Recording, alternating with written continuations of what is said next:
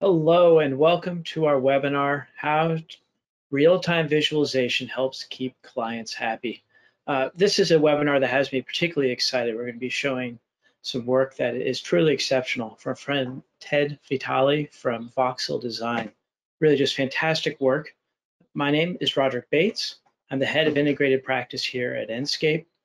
And I would like to just make a quick note on questions as we dive into the presentation. If you have any questions, and I certainly hope you do, there's a lot here that's really going to stir your imagination and make you think a little bit harder about how you present visualizations to your clients.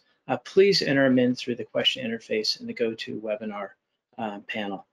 We'll be having plenty of time to address them near the end, and it's a rare opportunity to get to talk to someone like Ted. So with that, let's get into it. So, as I said, my name is Roderick Bates, and I'm the head of integrated practice here at Enscape. And it's an unusual title, but it's a really great position that I have here. And one of its primary responsibilities is to understand the needs of our customers and how to incorporate those needs into our product roadmap in the long term. So, getting to speak to users like Ted and Voxl.Vision is a really fantastic way for us to understand some of the challenges and opportunities that we have to further improve our software.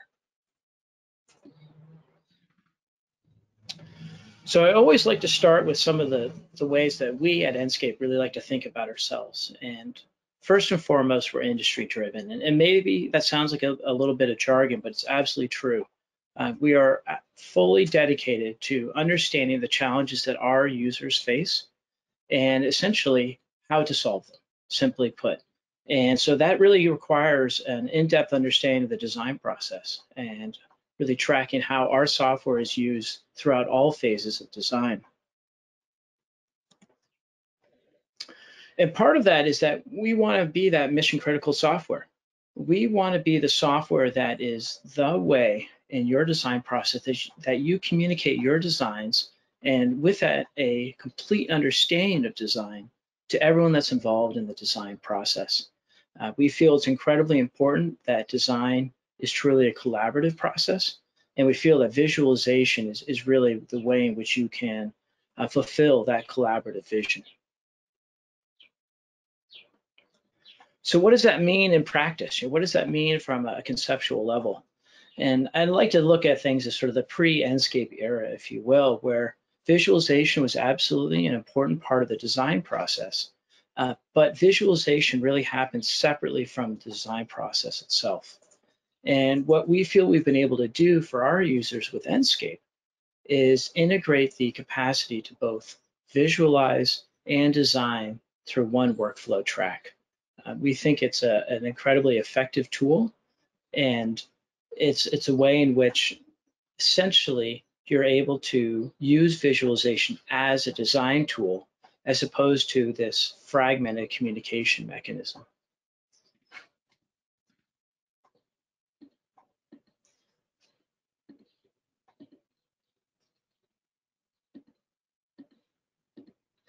So when we think about the types of communication that people are engaging in, one of the things that we realize is that a lot of that communication revolves around design decisions.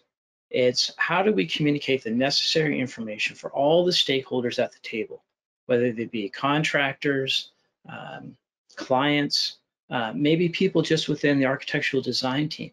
How are they able to get all the information they need to make a design decision? And one of the things that we feel is incredibly powerful is that visual communication enabled through real-time visualization is one of the greatest ways to let everyone have that full ecosystem of information at hand when they make design decisions.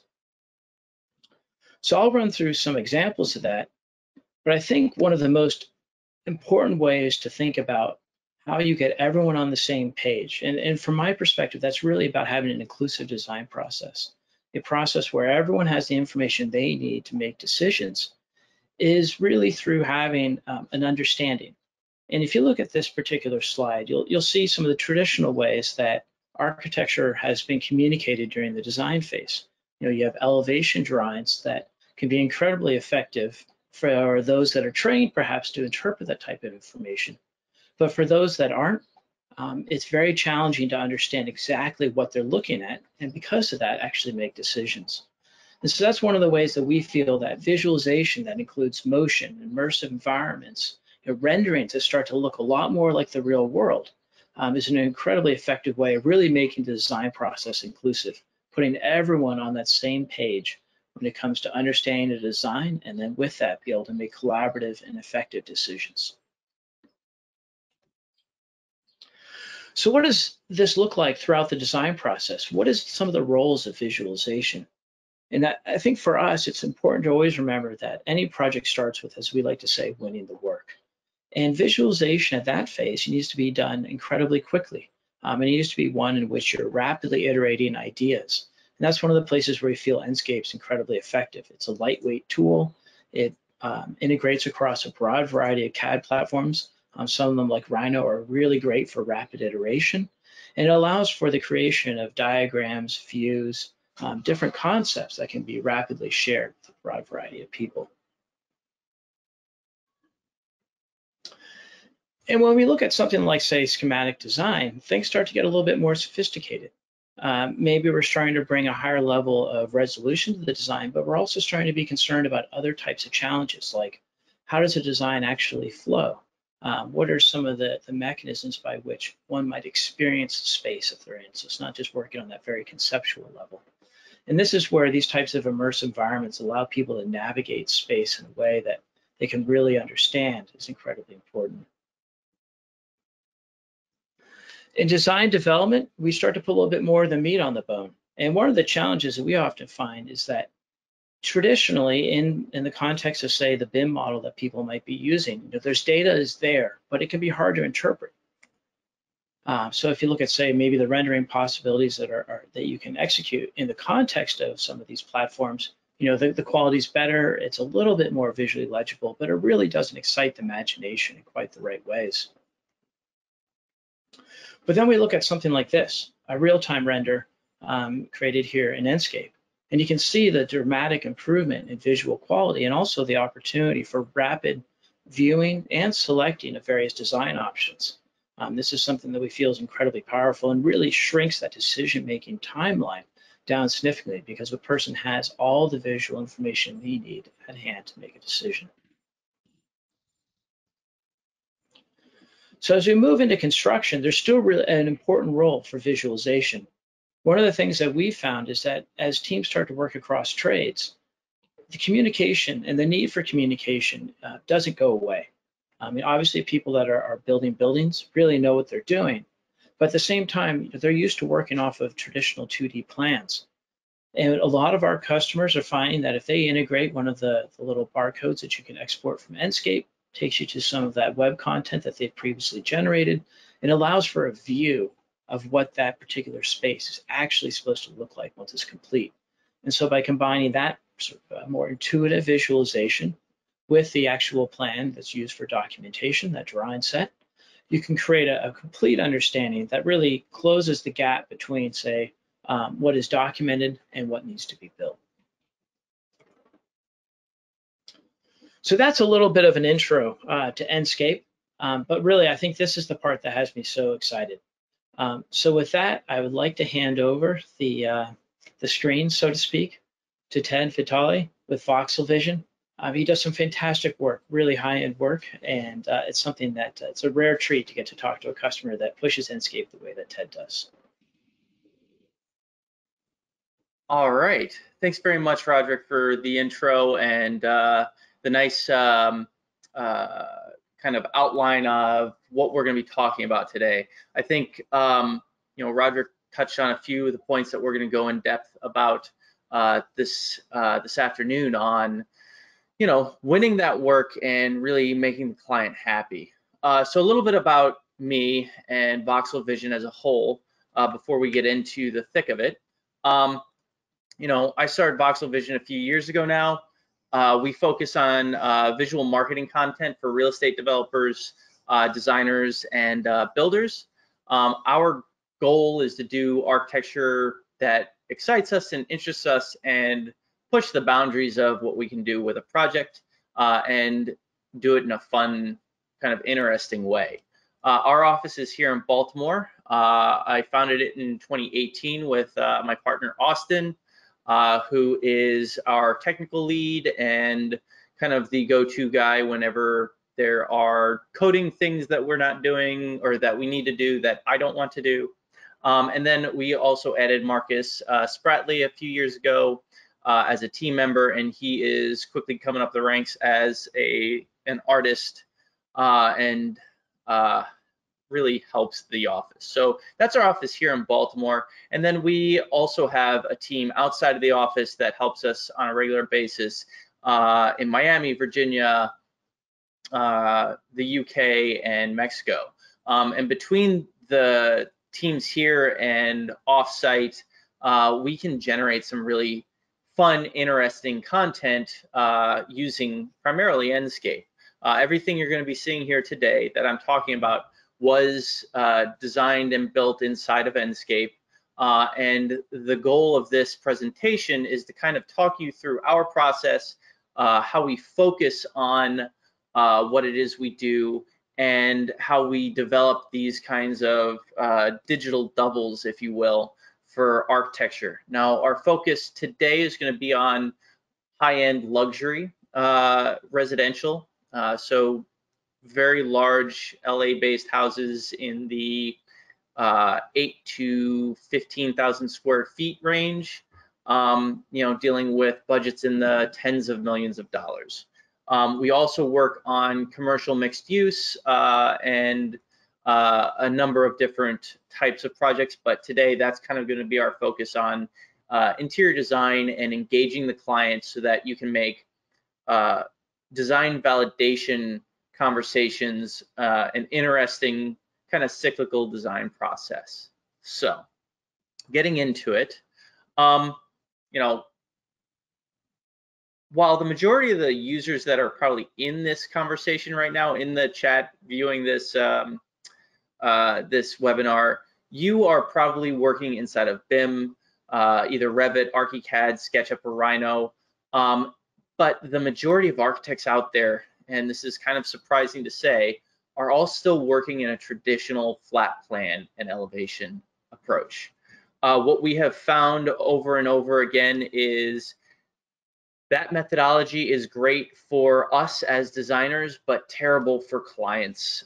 They don't read plans in most cases, and when they do, there's still a lot that can be lost in interpretation when you're dealing in only 2D.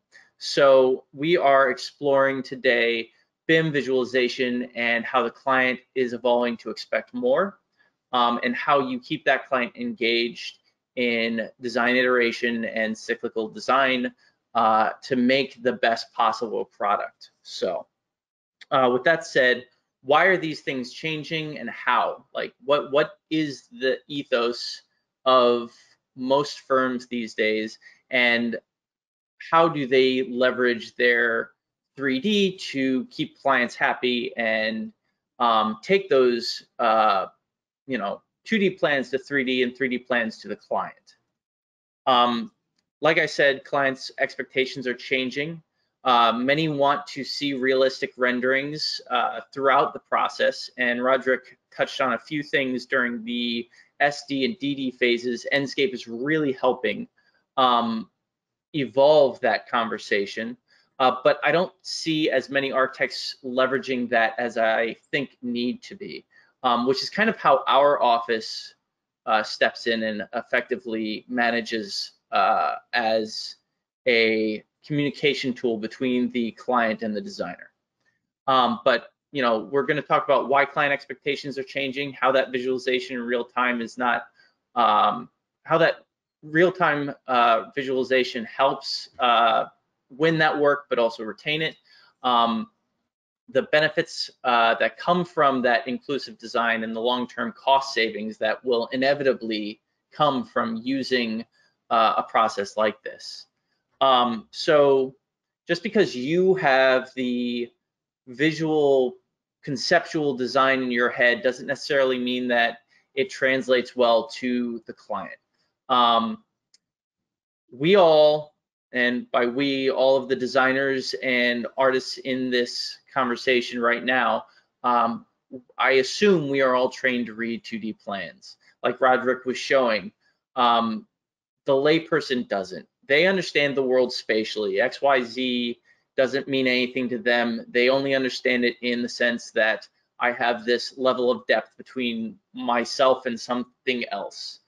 So it's difficult to communicate that depth and that design language through 2D elements and get them to extrapolate that depth from that limited spatial information.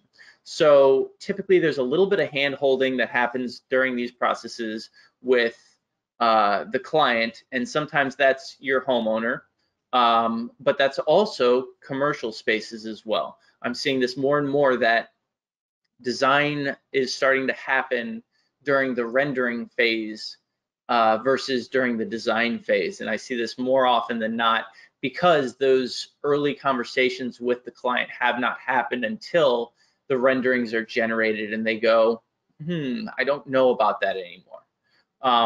So sometimes, again, design intent isn't always translated to execution, and this is why rendering early and illustrating early is important. So now to talk a little bit more about why these client expectations are changing. We've got 3D becoming more and more ubiquitous. On a regular basis, I'm seeing TV, video games, movies. Everybody knows 3D. Everybody recognizes CGI when they see it now. It's important to have these three-dimensional elements when you are communicating your design. And as VR becomes more mainstream and you have these shows that are incorporating 3D as a standard part of the visual communication process, you're going to have clients asking for more than just your BIM model. Again, going back to what Roderick was showing earlier with the BIM presentation of the space, you can see a stark contrast between a 3D BIM element and a 3D rendered element. And it's very important to have those conversations early and talk about what that actual space will look like. So now, how do we go from something like this to something like this? That's the big question today. How do we make these visuals feel realistic enough to have some of these conversations? And I'm not gonna lie, it's a process. There's a lot that goes into this. And BIM is a big piece of that puzzle. Your ArchiCAD, your Revit, your SketchUp, your Rhino, those are all important tools. But if you're only showing that tool, there's a disconnect that happens. It's great for documentation and communicates design intent to builders really well, but it doesn't necessarily communicate that same design intent to the layperson, the homeowner, the client. So that's where our company kind of steps in and acts as the middleman. We say, okay, hi designer, nice to meet you. My name's Ted. I'm going to take your design and generate something tangible from it so that you have a better conversation with your client. This typically occurs after the big passes have gone through, and after the broad strokes have gone through and built that footprint in and said this is this thing and that is that thing. Typically it happens before or after the DD set is presented and approved, but maybe before construction documentation is completed. So we're somewhere in between maybe a 10% set, permitting set, somewhere in there. That's where we step in and say, okay, this 3D thing that you have that might look like this is not translating well to the client. You have approval from the city, you have approval from the client that this is the kind of thing that I want, but it's arguably ugly. The layperson doesn't understand what these materials mean, and it's generally portrayed as kind of unrealistic. So how do we take something like that is a BIM model with lots of great documentation information and turn it into something that communicates design? And that's the important part is how do we go from point A to point B? And one of the things that I'm going to talk about in a little bit more depth as we get on into this is, coming in at the right time. We want to come in, like I said, somewhere during the late design documentation, early construction documentation area, when most of the design decisions have been made, because we don't want to create what I call the doorknob effect. And that is something that happens, and I call it the doorknob effect because we had a client do this. It happens when you show a client something too detailed too early in the process, and they end up focusing only on a placeholder element that isn't important to the overall process or project, and it ends up derailing the entire design conversation.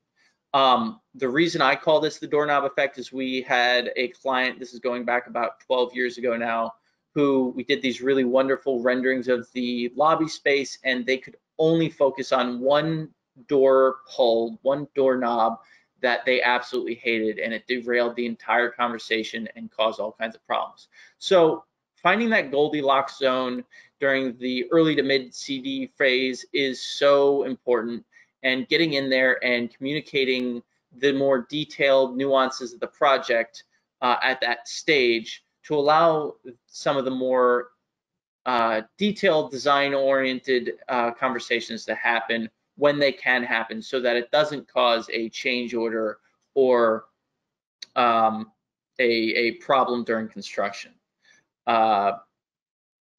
So we take that BIM model and we start to develop our final models from it. So from start to finish, we're going to take a look at 3 projects: Lecumbre, Napoli, and Oceana. Oceana is built. Napoli is 90% complete and will be listed soon.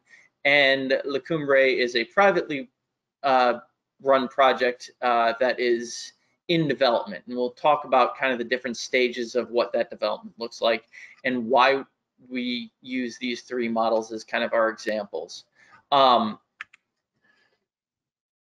With most projects, like I said, we get that rough BIM model in the mid to late stages, and that's when we start adding the elements that the client actually wants to see. Detailed materials, actual FF&E,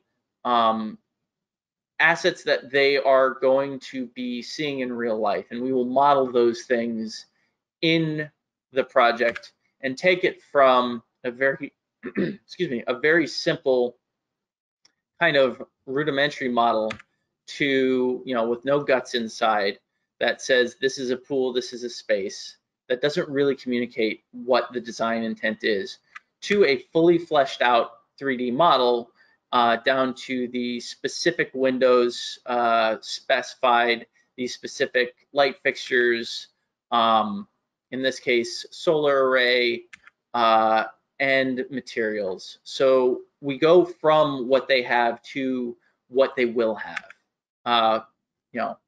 So by combining these BIM models with a more advanced visualization tool like Enscape, we can then start to see the one-to-one digital double of the project become more effective as a communication tool, winning more work, keeping your clients happy, and allowing your BIM tools to not miss things and visualize every element. So what does this typically lead to? This typically leads to validating your project earlier, creating better client engagement, generating faster design approval, and lowering the production costs with less waste, because you're not making those change orders later on in the process. I have lots of examples of work paying for itself. Typically, tools like Revit and ArchiCAD have clash detection, but that's only helpful if you're using those tools. We found in one instance that we saved the client a good deal of money because we found a conflict when we were modeling from their 2D plans in their stairwell. but it led to a new conversation about, well, what does that stairwell actually look like? If we have to redesign it anyways, how is that going to happen? And it allowed us to iterate through a few different design options with the client, with the client's team, and go through those design options in an educated way so that the end result was better. They ended up not using any of these. They omitted the stair altogether, but they had the conversation early so that they could have an effective, an effective conversation about what it was that was wrong and how to fix it. This could have been a very costly change. And we see a lot of these kind of costly changes happen with just material type design elements. When you're talking about projects like these, even a bar or a floor material change later in the stages of the project will end up costing tens of thousands of dollars, in some cases hundreds of thousands of dollars in change orders. So when your budget increases, these kinds of design validation tools are going to save the client money, and it's going to save you headache. So design, validate, iterate, and that is just kind of the goal. And by doing it through real time, you get a much better sense of the space as a whole. So going back to Napoli and progressing some of these models, when we communicate to a client from their BIM model, we will usually pull it in. We're going to look at a partially developed project. Let me go ahead and full screen there. So this particular project was done fully in Enscape with SketchUp. We pulled the Revit model in from the client, and we cleaned it up, prepped it, and started developing lighting materials and content based on what the client gave us. This first pass is to get the bones in to make sure that the lighting is accurate to what is specified, make sure the materials are there, and now we can start to have design conversations about what these spaces are going to end up looking like. Once we had this in, we had the designers sit down with us and kind of go through space by space and say, we want to change this, we want to evolve that, and we want to make all of these different iterations on what we currently have. Generally, these elements or these models give us a good sense of space, but they're not the complete picture. And the goal is to evolve this even further. And we're not going to watch through all 10 minutes of this, but we can quickly see kind of the different elements in the basement. This is their wine cellar. Many of these projects have these very elaborate spaces, their sauna, gym, and so on and so forth. But by modeling all these things and having them ready and available for the client to review, it allows you to have these conversations earlier, and it eventually leads to a more complete picture of what will be. Now, as we iterated through this, we made decisions about what some of these spaces look like. At this point, we start staging it, being able to visualize the entire space with furnishings and elements that are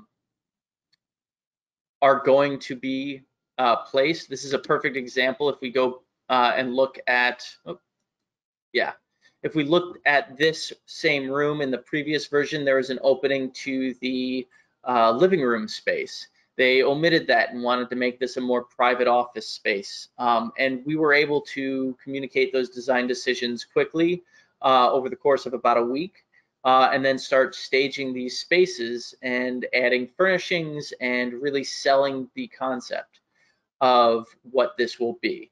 The best part about this is as you evolve these projects, when you are walking through and having these conversations with the design team, you no longer have to wait for marketing material, you have it.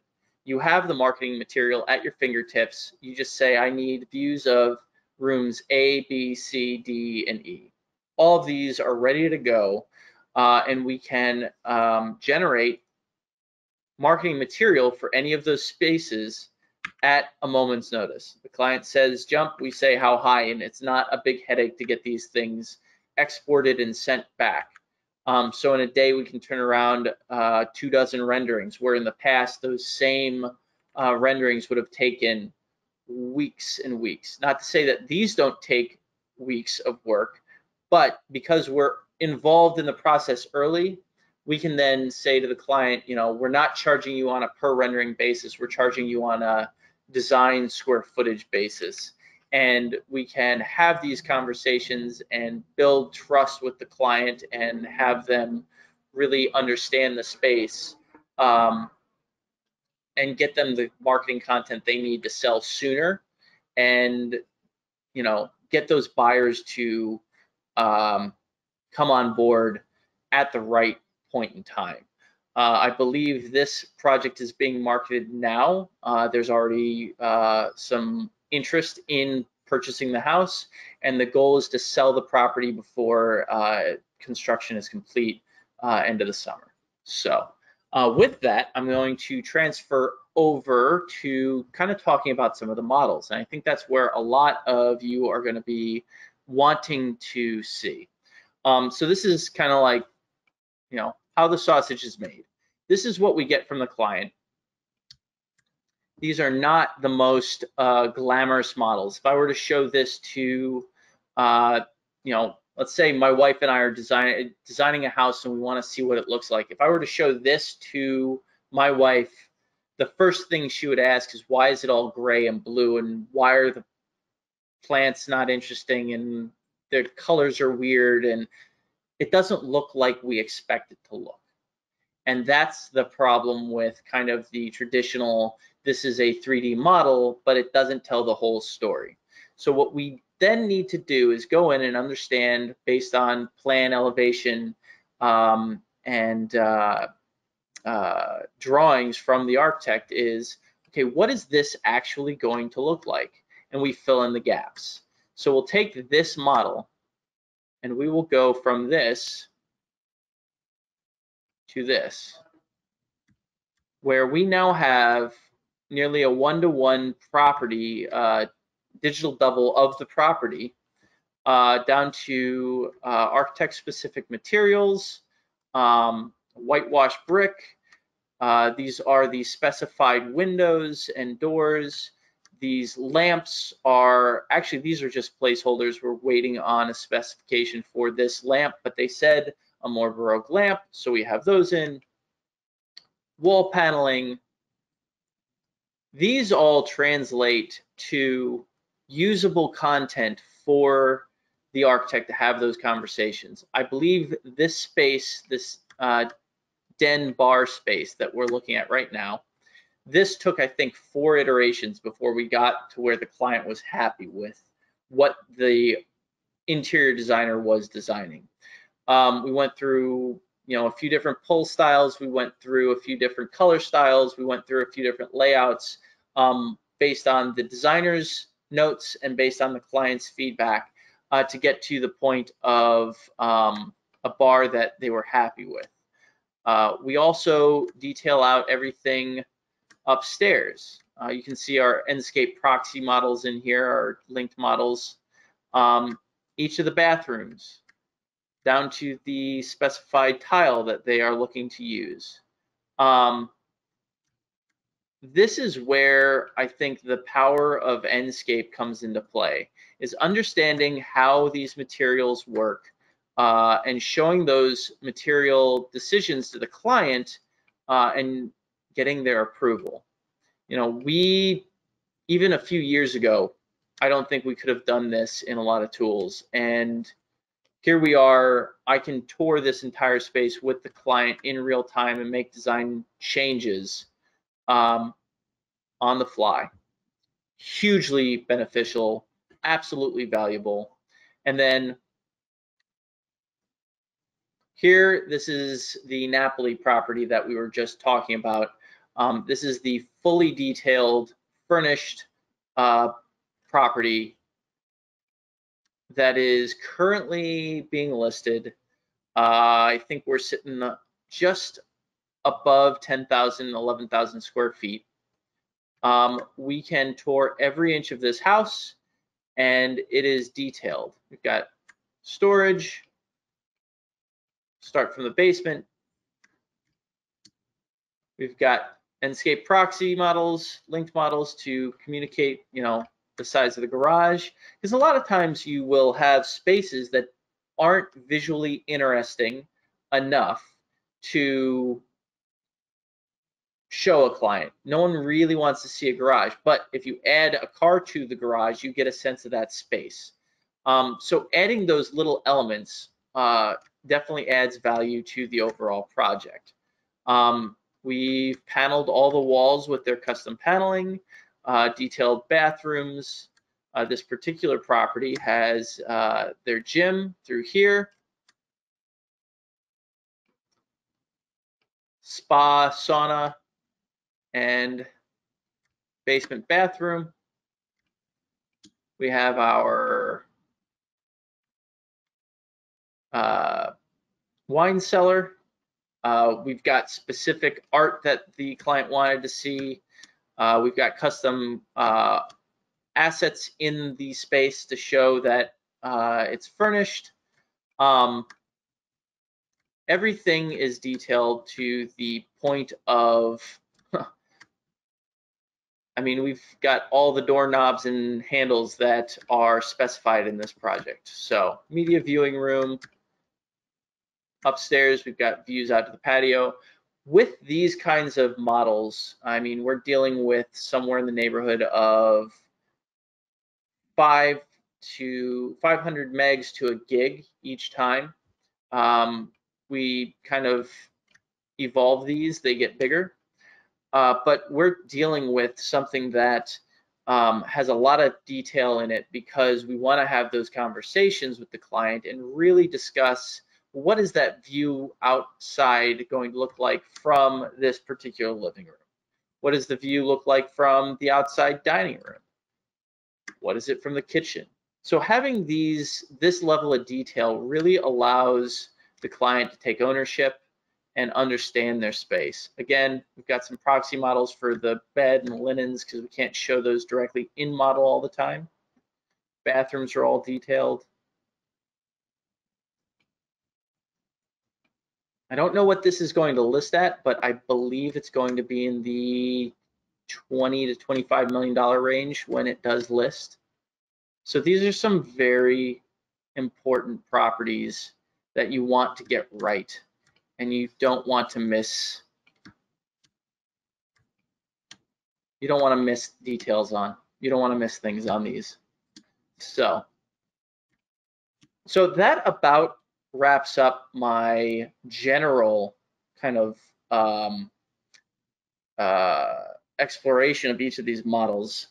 I think while we're going through these models, Roderick, if you want to start with some of the Q&A, I have a feeling we're going to end up talking a little bit longer as kind of some of the questions come up, and I can continue to discuss some of the details on this and other projects that we're working on. Absolutely. So I think one of the interesting things about this that I would want to ask actually is about that research phase and that client interaction phase in particular.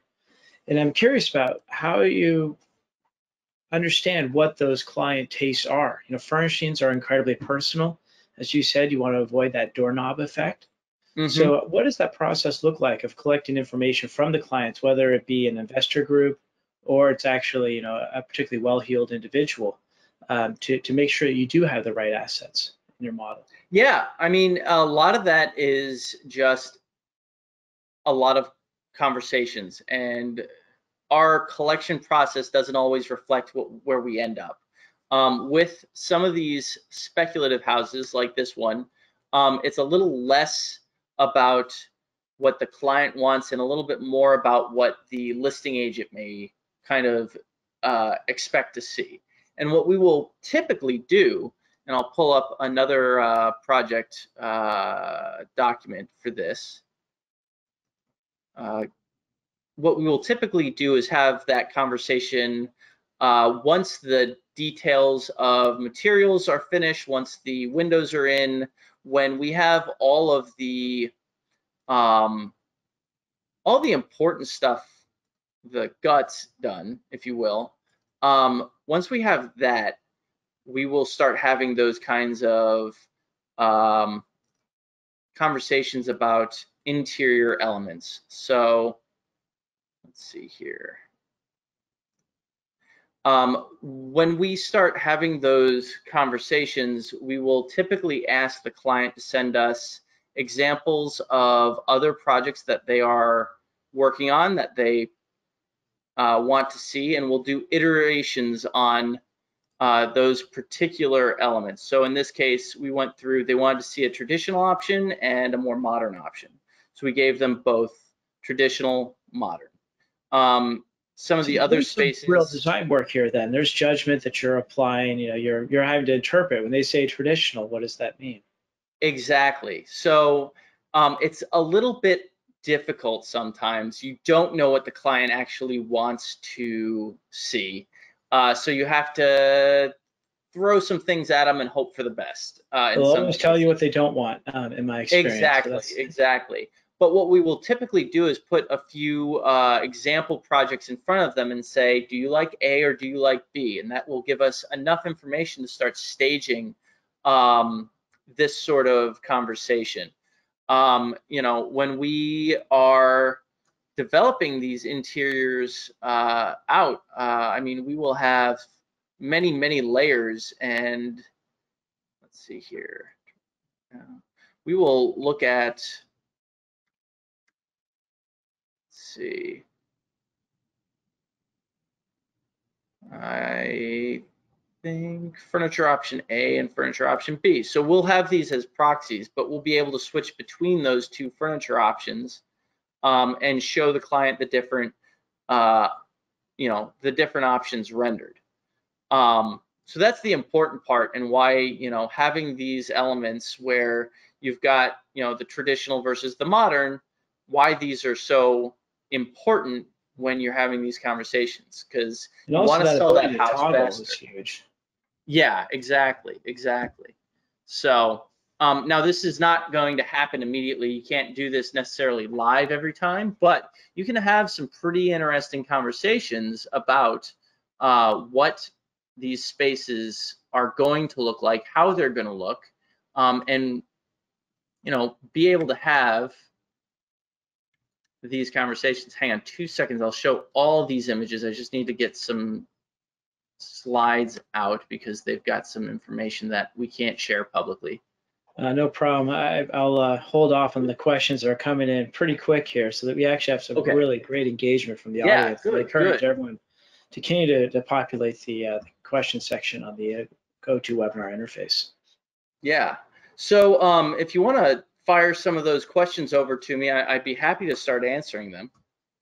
Well, it's always good to hear about different options in the context of software, and the renderings you're showing, particularly these, they're really fantastic. The lighting looks great, the materials are very rich.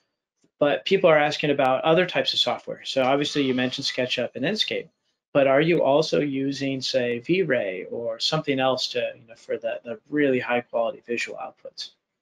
Yeah, so I mean, it's always a mix of tools. I tell people on a regular basis that if you limit yourself to one tool, you're not going to be able to scale with the client, and you're not going to be able to meet the client's needs. So we use a mixture of tools. And I would say it's a 90-10, 80-20 kind of split, where we're 90% Enscape and maybe 10 to 20% other. This is an Enscape conversation, so I don't want to get too into the weeds on other products that we use. Well, I think it's always good to know that there's competition out there. It keeps us on our toes. Yeah, absolutely. But we do use Enscape. We do use a little bit of Lumion. We do use a little bit of Corona. And we use those tools in conjunction with this. The great part about Enscape is I can have these conversations with the client about furniture and go through so many different iterations so quickly here. I can then hand this off to my team who is working in Max and Corona or Max and V-Ray and say, here's the core model, fully detailed. Here are the assets we were using. Let's look at evolving this design language a little bit further and taking the lighting a little bit further. One of the strong suits of those programs are reflections, and one of the weak things in Enscape is reflections. So, you know, if we're in a bathroom and we have two mirrors facing each other and we've got, you know, lots of reflections, we have to move into something.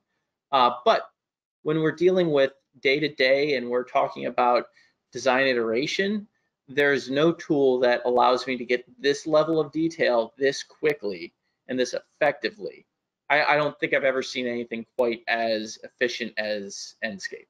What's really great about these images too is that I think for the vast majority of users, you know, this is that 100% solution, and I absolutely acknowledge that there's those that have to get something just perfect, but by and large, these are quite remarkable. But you're also showing, we talked about assets and how people come to you, say, with their particular tastes, and maybe they're quite vague. But there's some questions about what your sources are for some of those assets. You know, you're showing some remarkable furniture. Some of these pictures here, I know the Enscape has a lot of assets as library, but doesn't have that many. So I'm curious on what your workflow might be for that. Yeah, so our workflow with that, we use, I think Enscape just did a really great blog post the other day about asset libraries. And I implore all of you on this chat, if you're looking for assets, go take a look at that blog post, because I learned some new locations to find stuff.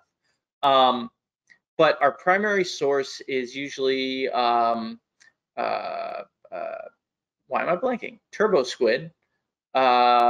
Tools like, I'm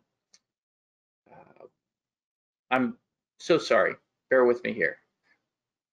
Tools like TurboSquid, Globe Plants, we'll use for a lot of the furniture design. Connected is a really valuable asset. We use, we'll occasionally get onto 3D Sky. We find a lot of assets on CG Trader. CG Trader, thank you.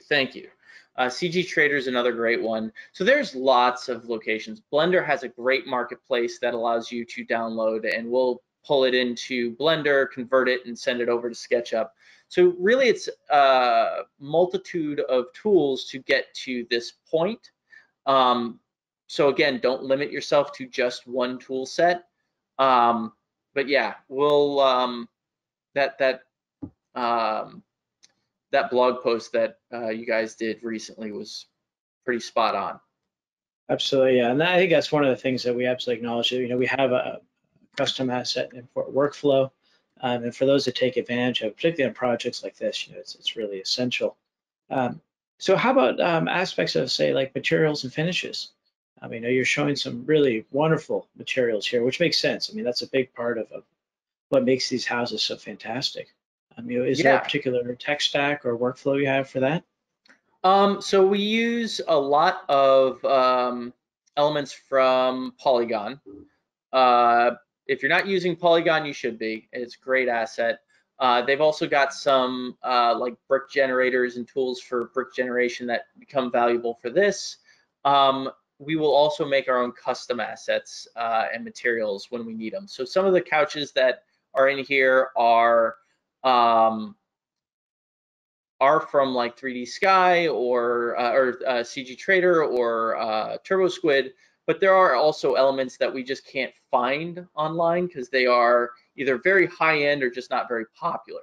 So we will have to model those. We will usually use something like Blender for that. And then when it comes to custom materials, I mean, Photoshop is your go-to to start with. You'll find something that works and you'll generate a larger texture from that. And then we do, this is where Austin kind of comes in. He's much better at using tools like Substance and 3D Coat to generate more customized materials.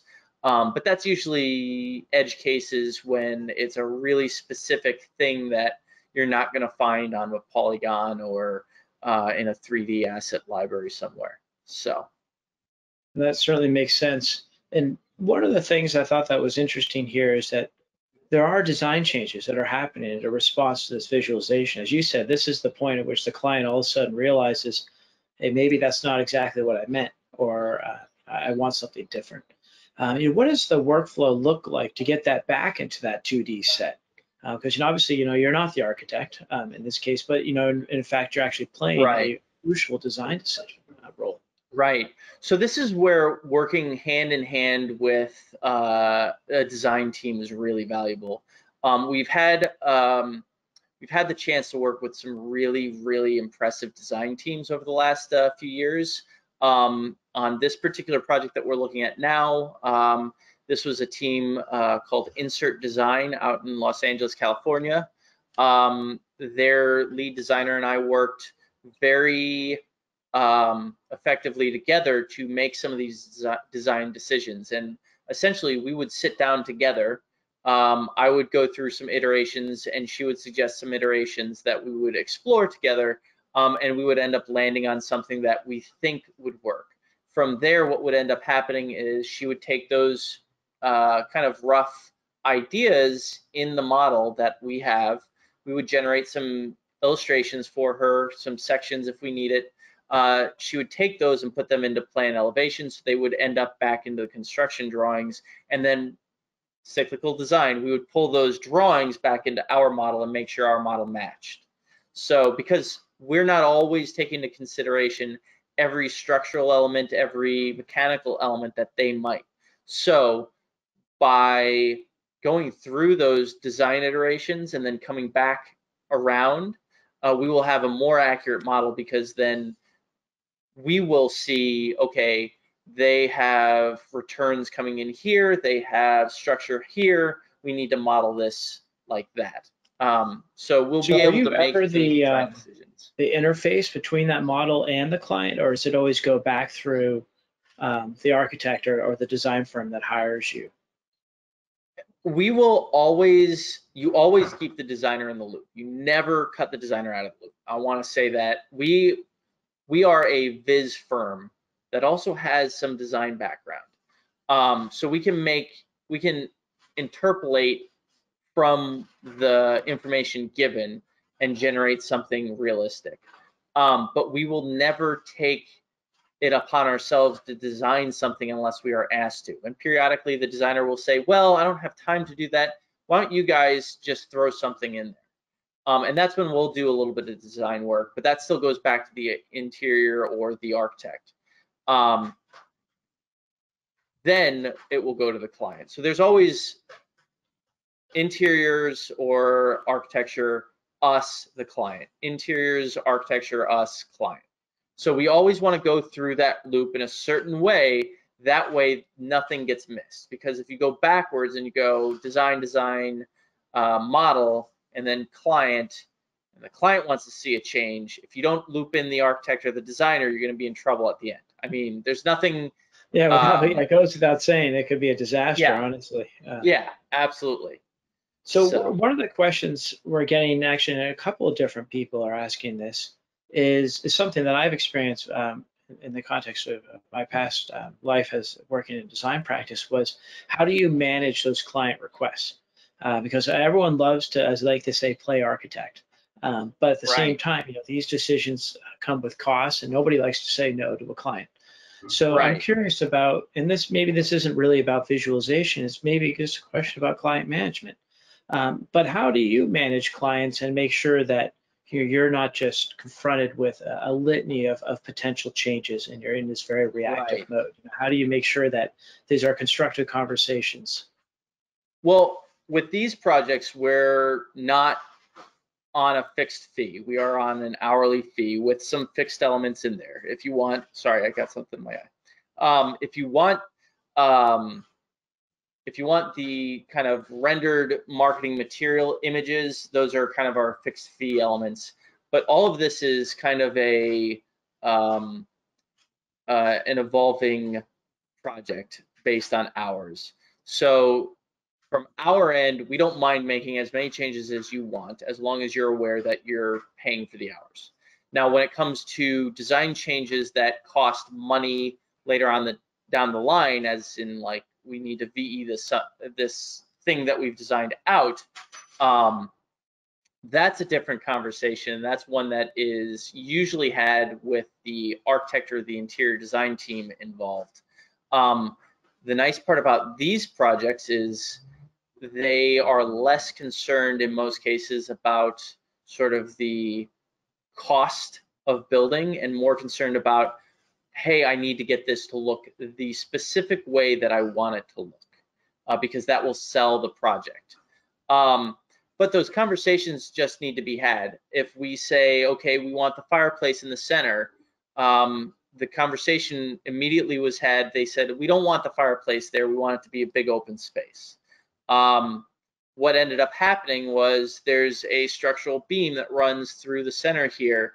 And the designer and I had the conversation. She said, show it with and then show it without. We'll show both options.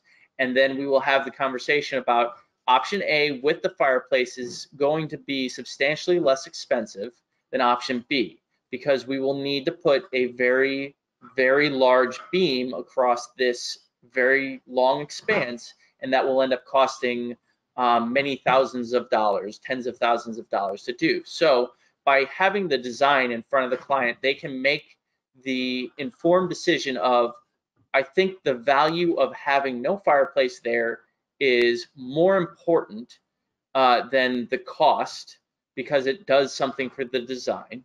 And in this case, they said, well, I think the fireplace is more valuable for the design, and it does double duty by allowing us to put structural elements in the center of the room. It is not as valuable to us to eliminate that element. So, you know, it's one of those things where design validation. We said option A is going to be more expensive than option B.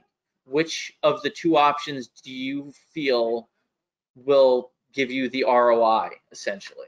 Which of those two things is going to be more valuable to you as a whole? And that's always a challenge, and it's going to be unique to every client. There's no doubt about it. And every job. Yeah, absolutely.